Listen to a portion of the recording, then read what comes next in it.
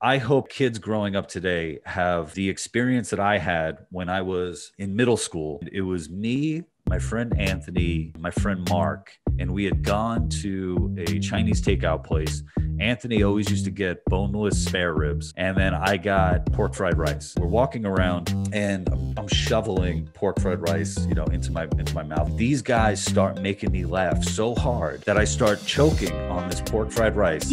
Then I'm laughing so hard where I feel like my nose is all stuffed. I have to blow my nose, and me being a gross 12-year-old boy, I take my shirt and blow my nose on my shirt, and what comes out? Snot and pork fried rice. Gross and hilarious. The amount of times that I've laughed that hard where it's physically painful to me, I so desperately hope people are laughing like that, especially young kids.